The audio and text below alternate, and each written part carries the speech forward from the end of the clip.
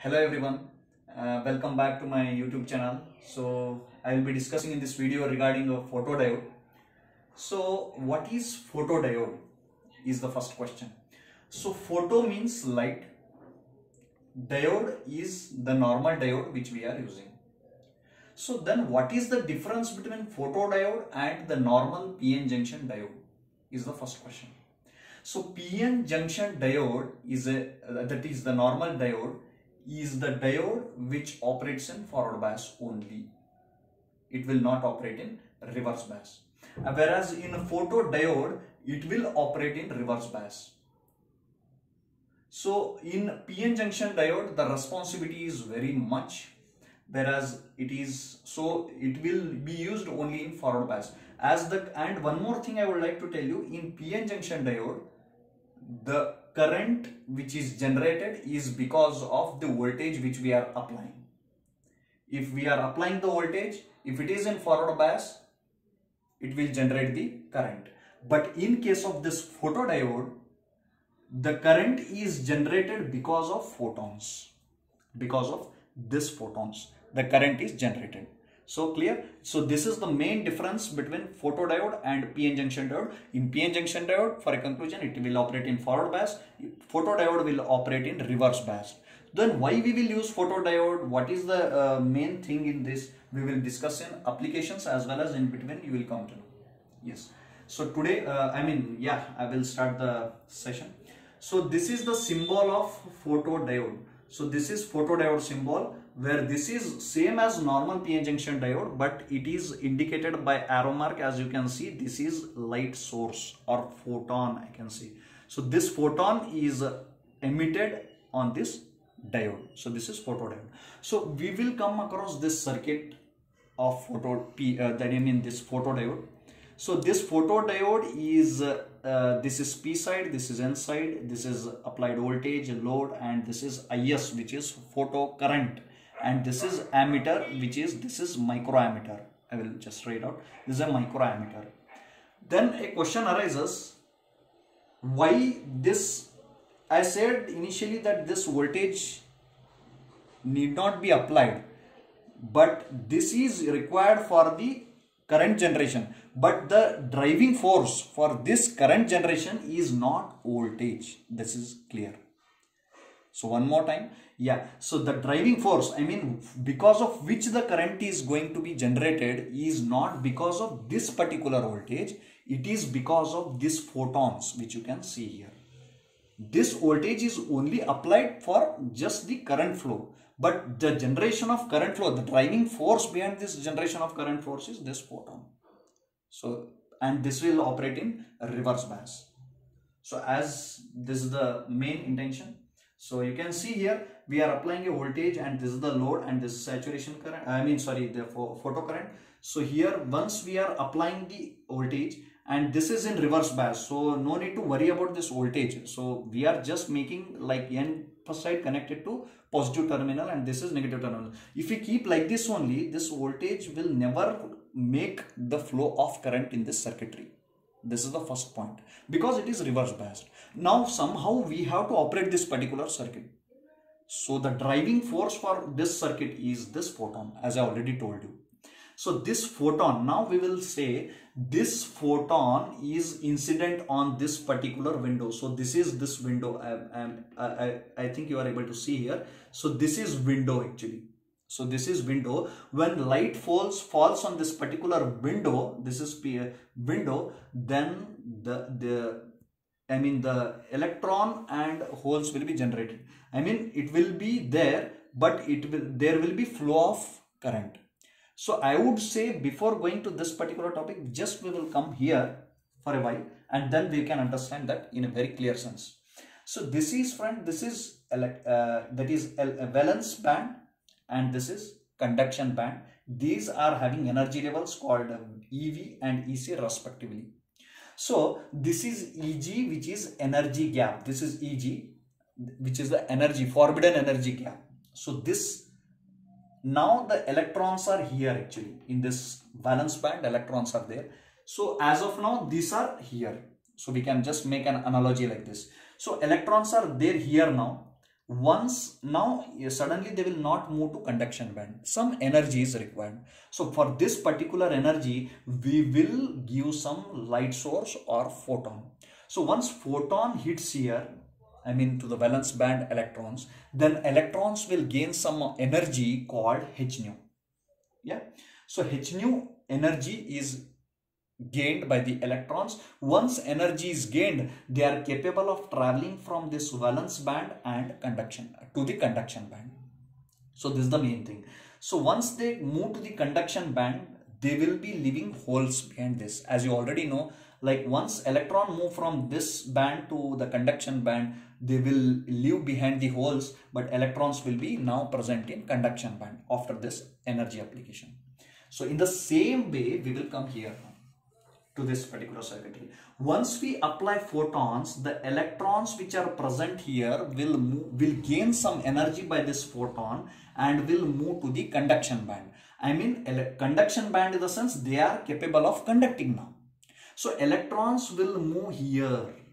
It will be in conduction. So electrons will be here and holes will be here, and now there will be and some, if there are nearby, there will be recombination happening.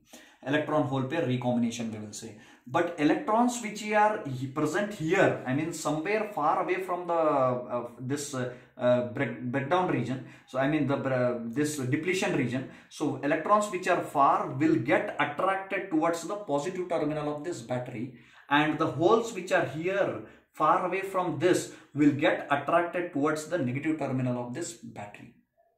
So in this way there is the current flow. Yeah, so the current flow, since the electrons are attracted in this way, I mean to the positive terminal of this battery, since the electrons are moving in this way, the electric current the flow of current will be opposite to the direction of the flow of electrons. So this is with respect to conventional current we will call. So always, as you know, the electrons, we will measure the flow of current with respect to electrons. So this is very clear. So once electrons will flow, the flow of current will be shown opposite to the direction of this particular flow.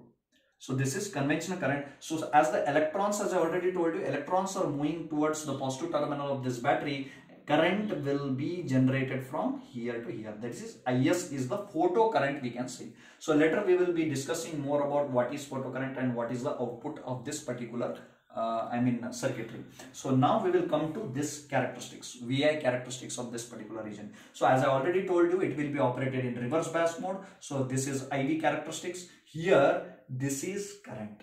So as and when voltage is applied, I mean the photons will be, this is with respect to photons. So as you can see, once voltage, with respect to voltage, there is different intensity of lights. I mean different intensity of this particular lights. So here I1, I2, I3 are this intensity, you can see. So now we can think in one way. I am applying some photons, I mean I am giving some light source here. If I give photon, if this particular whatever I am giving the photons, if it is increased by me, if suppose say I am giving some 4 photons here, 4 photons, if I make it 8 photons, then what will be the effect? Definitely, as per this graph, once the flow of I mean the number of photons are more, the current will be more. You can see the current way is going to increase like anything. So this is with respect to intensity. So we can conclude that I is directly proportional to current. This means once intensity increases, I mean the number of photons increases, current will increase, and vice versa.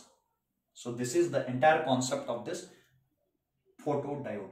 So now we will have some of the measurements, like what is the parameters with respect to which we will measure this. So there is a responsiveness, what we call. So this responsiveness is defined as, so as the ratio of IS with P incident. So this is P incident is nothing but the number of photons incident with respect to, and this is IS is nothing but the photocurrent which is generated. So this is the ratio of photocurrent with respect to incident photons. So this is with respect to responsiveness, it is denoted by R here.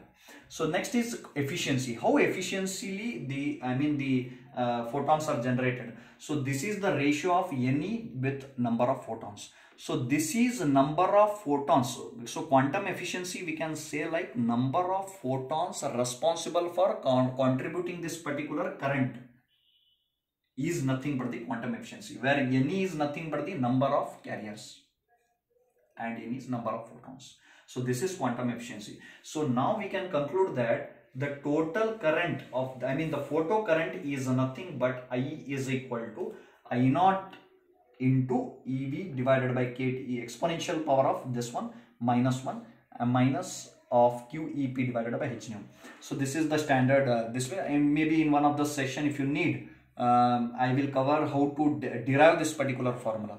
So this is already derived, so I am explaining. So this is I naught is nothing but the saturation current, and EV is nothing but this is electron, and this is the voltage, and this is Boltzmann constant, temperature in Kelvin, and this is Q is nothing but, as I already told, this quantum efficiency, and E is nothing but this electron, and P is the incident photons, and h nu is nothing but the energy. E equal to h nu, we already know that. So this is h nu, so this is the energy, we can say. So this is all with respect to photodiode. So the conclusion is, if number of photons are increased, number of current, the current flow will increase. And one more key point is, if it operates in if it will operate in reverse biased mode. So one more key point is, many of will have doubt, which I already cleared. What is the what will happen if this is operated in forward bias? If it is operated in forward bias, then it will operate as, but we are operating this in reverse bias. So that is the main thing you have to remember. And then rest, if it operates in forward bias, as I already told, some of the demerits which we'll be having. So here, now coming to applications. So why why it is used? So if we use normal PN junction diode, we will not be able to calculate the number of photons. There is no relation with respect to number of photons there. There is only relation with respect to the voltage which we are applying. Okay, so that is the main thing. So here we can use this in application as photodetector. What is this photodetector?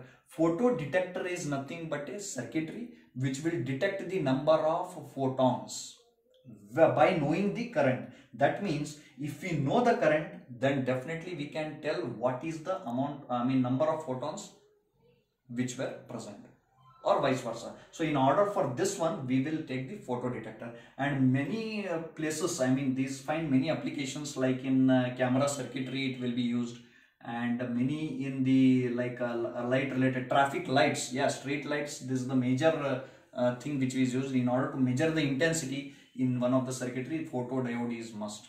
So this is related to photodiode. Thanks for your watching. So please subscribe to my YouTube channel. Have a good day. Meet you all soon again.